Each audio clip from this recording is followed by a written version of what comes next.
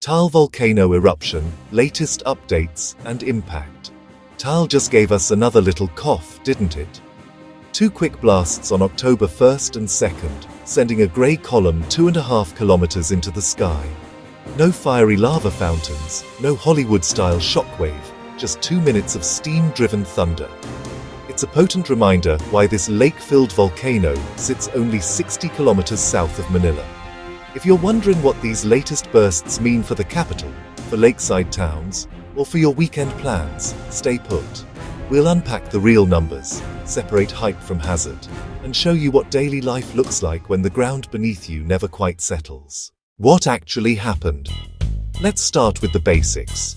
At 9:32 a.m. on October 1st, something fascinating and a little terrifying occurred. Water inside Taal's main crater instantly flashed to steam as superheated rock met the lake. This mix exploded, hurling ash northwest toward the provinces of Batangas and Cavite. Almost like an encore, 24 hours later, the show repeated itself. Same height, same drift. Volcs, our ever-vigilant Philippine Institute of Volcanology and Seismology, logged both events as phreatomagmatic. That's a fancy scientific word for steam-driven, not magma-charged eruptions. After assessing the situation, they maintained Alert Level 1, the lowest rung on their 5-step scale. Translation for us laypeople: yes, there's unrest, but a major, catastrophic eruption isn't considered imminent. It's important to note, too, that while these events occurred around the same time as a significant earthquake in Cebu, Volcs confirmed there was no direct connection, just a cosmic coincidence. Their seismic stations recorded 46 volcanic quakes in the last 24 hours leading up to the blasts, most too weak for us to feel. They also noted a steady exhale of sulfur dioxide hovering at just under 1,292 metric tons per day. And for those wondering about the volcano itself, ground tilt meters show it swelling by a few microstrains. Think millimeters across an island the size of Manhattan. So, the mountain is definitely breathing, but it's not bulging toward a big blow.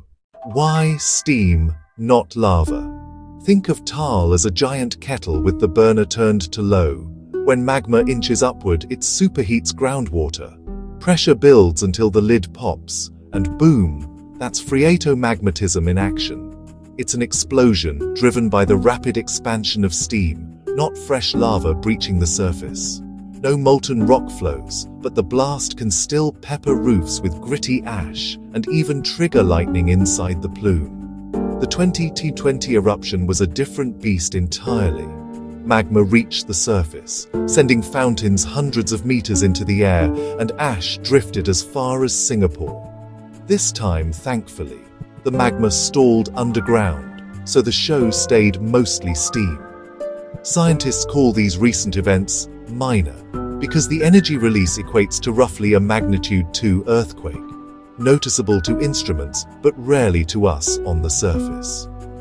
While Alert Level 1 indicates low-level unrest, Volcs reminds us that sudden steam-driven explosions, minor ashfall, and the release of volcanic gases can still occur.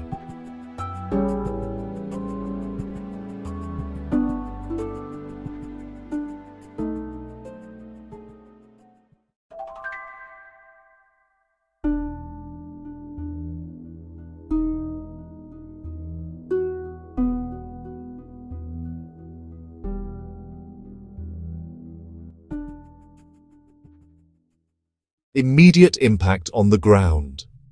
Despite the dramatic photos you might have seen, damage so far is refreshingly light. No barangays were evacuated, and classes continued online in towns already under modular learning. Flights at Ninoy Aquino International Airport only dipped to half capacity for about 6 hours while the ash cloud drifted north. The biggest headache came from volcanic smog, or VOG, that reduced visibility to 2 kilometers over parts of Laguna Lake. Residents described the air smelling like burnt matches, and motorists used low-beam headlights at noon. Health officials, as always, handed out the usual advice. N95 masks, plenty of water, and stay indoors if you have asthma. Happily, Hospitals report no surge in respiratory cases. Farmers on the volcano island did see their vegetable plots dusted with ash. But surprisingly, this thin layer should actually boost yields once rain mixes it into the soil. For now, the official economic toll sits at 0 pesos, a far cry from the 6.7 billion peso, USD 120 million, hit from the 2020 eruption. Living inside a permanent danger zone. Taal Volcano Island is legally a permanent danger zone, PDZ, meaning human settlement is officially banned. Yet, around 4,000 people still call it home, lured by fertile soil and free land. After each burst, the military tries to ferry them out, but many drift back within weeks. It's a complex dance between survival and safety. I once spoke to Rodel Perez, a seaweed farmer who refuses to leave. He told me, "The volcano feeds us. We just have to respect her mood." His family keeps a banker ready, a go bag with canned sardines, and a radio tuned to DZMM for the next alert. Their gamble illustrates a wider truth. In the Philippines, hazard and livelihood often share the same shoreline. Local governments, learning from past events, now stockpile masks, goggles, and water drums on the mainland, so evacuees can be self-sufficient for 72 hours, that critical window before national aid arrives. This proactive approach is part of a broader community adaptation strategy to frequent eruptions. Environmental ripple effects. Taal Lake is a unique ecosystem, home to the world's only freshwater sardine, the tawillis, and a rare freshwater snake that dives for fish. Ashfall, even a minor one, clouds the water, cuts off sunlight, and can disrupt the lake's delicate food chain.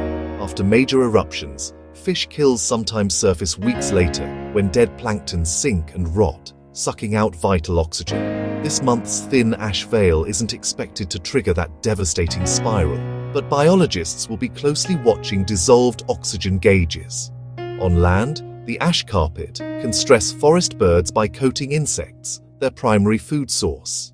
Happily, most birds simply relocate to the mainland until rain washes the vegetation clean. And here's an unexpected winner: orchids. Volcanic ash is rich in minerals, and growers in nearby Tagaytay are already reporting greener spikes, debunking the viral nonsense. It's almost predictable now, isn't it? Within minutes of the October 1st blast, algorithmic gold rushers posted AI-generated clips of mushroom clouds and lava bombs the size of buses.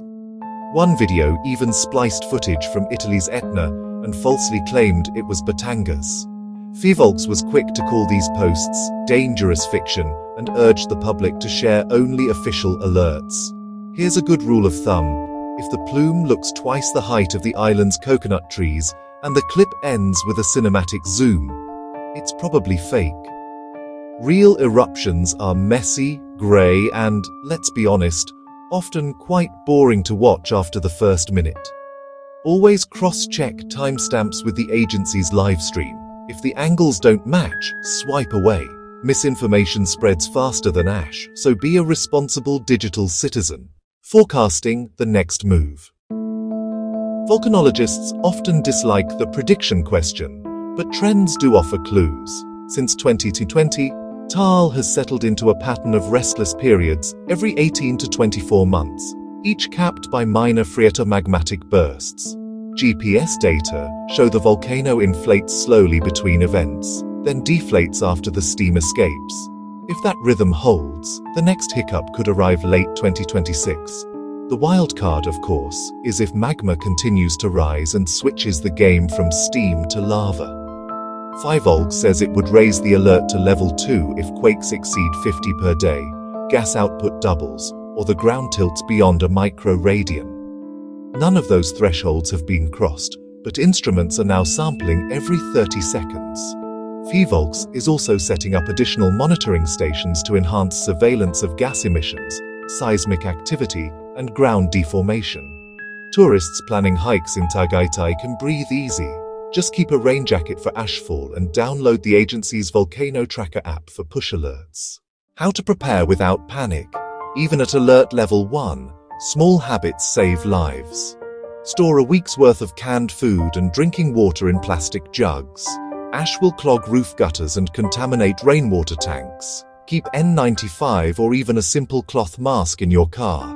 Surgical masks won't stop the finest ash. If you wear contact lenses, switch to glasses during ashfall. Grit between the lens and cornea can scratch your eyes.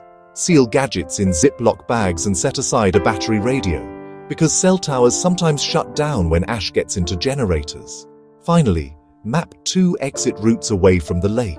Traffic jams are often the real killer during evacuations. Share this checklist with neighbors. Community drills beat solo heroics every time.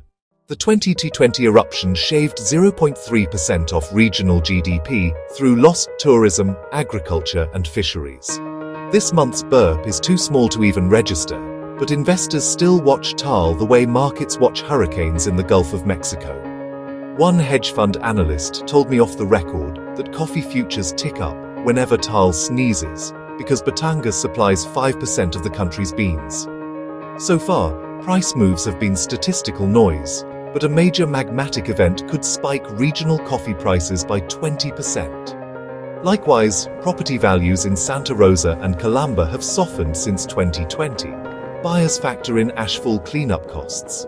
Yet, Tagaytay's Ridge restaurants remain packed every weekend, proving that volcano tourism, like the volcano itself, dies hard. The overall economic impact on the wider Philippine economy from minor eruptions remains minimal, but the local effects can be significant. Community solidarity in action. Within hours of the October 1st blast, local youth groups launched Chung Ashfall PH, a hashtag that matches donors with families needing roof tarps and face shields. This system, which started in 2020, now runs like a mini Red Cross. Riders on motorcycles zip through mountain roads delivering supplies because heavy trucks can't navigate ash-slicked switchbacks. Meanwhile, universities open dorms for evacuees, splitting classes so half the rooms stay empty for social distancing. This effort shows that when government keeps data transparent, civil society often fills the gaps faster than any top-down program. If you're outside the country and want to help, cash is still king. Shipping bottled water across oceans costs more than buying it in Manila. Key takeaways. So, what did we learn? Taal erupted twice, steam not lava, and the only thing truly hurt so far is our social media feed. Alert level 1 stays, meaning enjoy your laksa in Tagaytay, but please, don't picnic on the island. Ashfall is more nuisance than nightmare if you keep masks, water, and a radio handy. The volcano will almost certainly erupt again. Maybe next year, maybe tonight, but the rhythm is watchable, and the science is solid. Trust official sources, ignore AI-generated disaster porn, and remember, the best emergency plan is the one you rehearse before the mountain wakes up. Stay safe, stay informed, and if you hear a low rumble that lasts longer than your morning coffee, grab the go bag and walk uphill.